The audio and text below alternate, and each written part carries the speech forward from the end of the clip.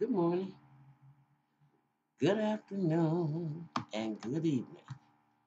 Welcome, welcome, welcome to the Mental House with me, your host, Khadija. All right, I'm gonna have to give y'all the tea on Wade Roberson because the fact that they use Oprah, I guess she had to pay off the piper. And okay, I see it. I see it all so well. Um, David Geffen. This is a mastermind for the real, like Michael said, the gay mafia in Hollywood.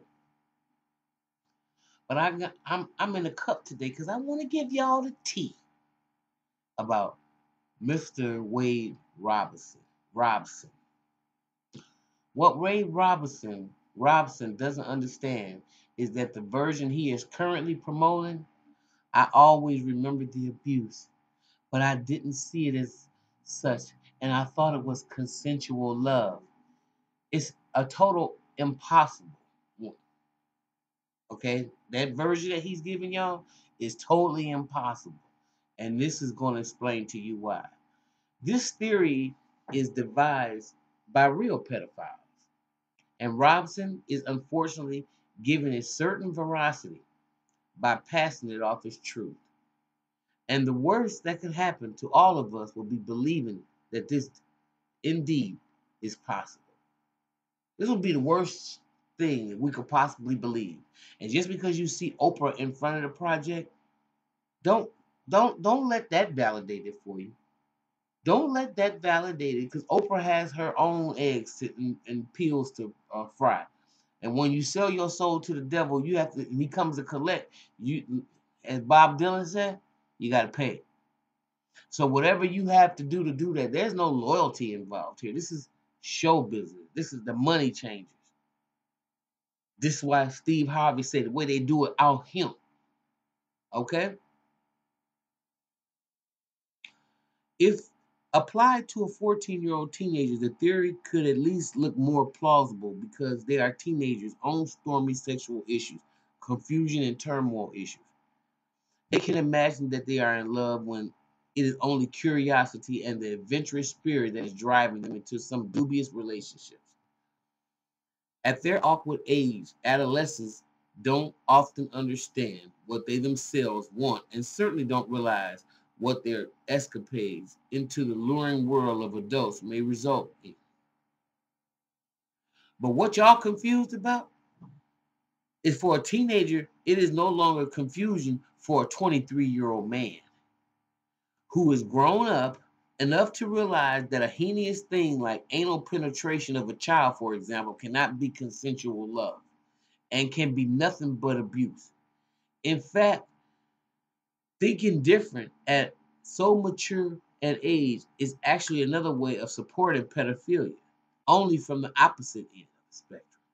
In other words, if a 23-year-old Wade Robinson who testified in the defense of Jackson at the 2005 trial had really been a victim, he had the option to say that he had hated it or he loved it, or chose not to testify at all. But the option of defending the alleged perpetrator, thinking that there will be consensual love between a 7-year-old boy and now a grown up man, was simply not open to him. This is crazy.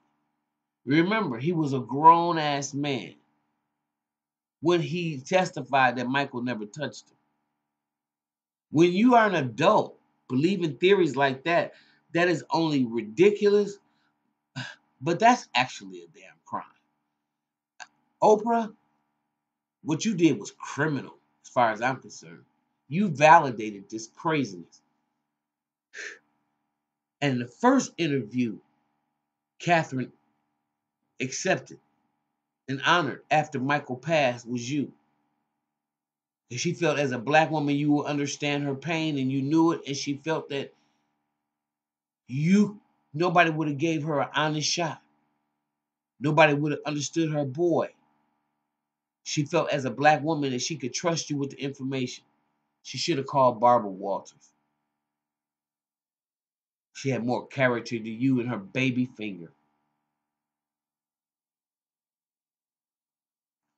Sorry, but at a certain age, people are simply obliged to understand certain things, and one of them is the plain fact that sexual acts towards a child are ruinous and irreprehensible in their very essence and can never be accepted or condoned. Any other views on the subject are forgivable and will actually become a subtle justification of pedophilia. But from the publications of Michael Jackson haters, I gather that this is exactly what Robson is claiming now. That at 23, when being already an adult and actually up until the right old age of 30, he regarded it as a mutual loving sexual relationship and saw nothing wrong about it. And this is why he lied under oath in the 2005 trial defending Michael. Now seems to be taking pride in being the master of deception. Undeliverable, but in his recent deposition on December 12, 2016, he indeed refers to himself as the master of deception, shifting all the blame for it onto Michael's shoulders. Huh. You refer to yourself as a master of deception, correct? Answer. Here. Yes. In the writing. Now remember, Robson shopped this book around. Nobody didn't want this. Nobody would touch it. All right, David Geffen. Do you believe that you're a good liar? Answer. I believe Michael Jackson taught me how to lie really well about the abuse that I suffered at his hand. Question. And you did consistently. You're claiming now. Lie about the abuse from when it started or when you were 7 years old until May 12th, correct? Answer. Say that one more time. Sure. You consistently lied. It's your claim now that you consistently lied about the abuse from the time you were 7 until May 8th, 2012, correct? Uh, yeah, I told a story that Michael taught me to tell up until May 8th, 2012. Question. And when people pressed you on that story or asked you questions, you consistently said that Michael had not abused you, correct? Answer. Correct. In short, in several disposition pages available to us and to a few remaining emails which Robson didn't manage to delete yet, here is the story of a painstaking way the defense got them. Robson comes across as an exceptionally cynical guy who, according to his own words, not only always knew that he was lying, but also seemed to have been taking certain pleasure in fooling the world there, as same as he is fooling you. Now, remember that the primary job of Michael's defense team at the 2005 trial was to defend Michael by challenging the witnesses for the prosecution only. Thomas Mesereau said on numerous occasions that the defense could very well choose not to present their case in chief and refrain from calling any witnesses of their own. It was only due to Robson's voluntarily to defend Jackson that Mesereau decided to present the case in the same proactive manner that the prosecution did. That was only because, okay, let me continue my journalism.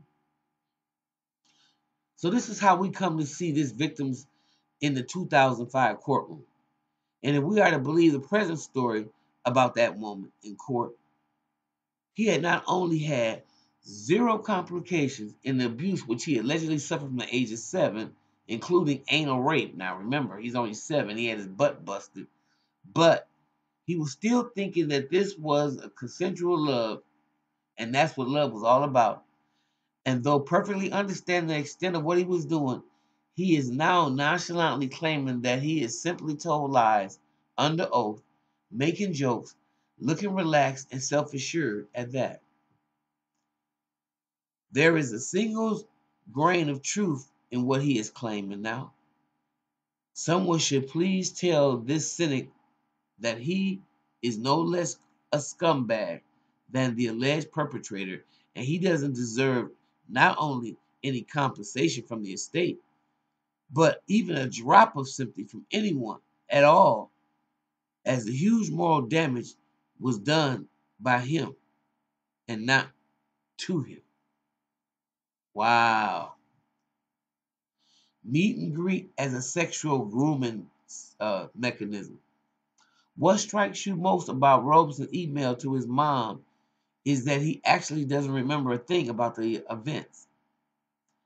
This is understandable, as he was only 7 years old when he befriended Michael.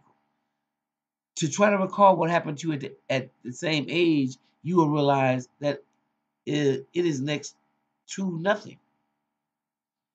The general outline of the events has, of course, been known to him since the time of the immemorial, as it was told and retold to him by his relatives on hundreds of occasions. But when it comes time to recalling something, now besides those well-repeated stories that he doesn't remember, I think now he got to ask his mom. For example, here is one of the questions from a whole list sent to Joy Robson on October 4th, 2012. Okay. Post before our friendship to USA and until we moved to USA, how many trips to the USA did we make? One can only wonder how he remembers the alleged abuse in minute detail, supposedly started at the same time, but doesn't remember the basic thing like the number of times they went to the US. Actually, there is nothing much to remember. After the initial visit, there were only 2 more trips there. The whole story started when Robinson was 5. This is when he met Michael Jackson at the meet and greet in Brisbane, Australia, after winning a competition where he imitated Michael Jackson in a dance. The prize was to meet Michael, and after that, the meet and greet, the event, Michael came and gave him a chance to perform at his concert. Now that Robson asked his mom how come they found themselves in Michael's hotel after the notable performance, she explains that she wanted to give Michael a thank you letter, and following her request, the publicist arranged a meeting in Michael Jackson's hotel room. Wade Robinson to Joy Robinson on July 12th. Hey, Mom. Question. After I performed with Michael at age 5, what happened after that? How did we end up spending that time with him at his hotel? Joy Robinson answered the same day. I spoke to the publicist who had been coordinating with us and asked her how to get a thank you letter to Michael Jackson, and she suggested that we bring it to his hotel. Then when we got there, she called us to his room and invited us to bring it to the suite.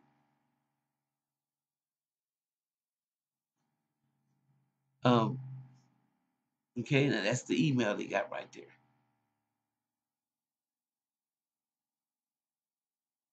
And now please compare it with Robinson's complaint and see that the transformation the above piece underwent in order to turn a simple thank you letter into something sinister, and made the event purposefully orchestrated by others and a sexual grooming mechanism.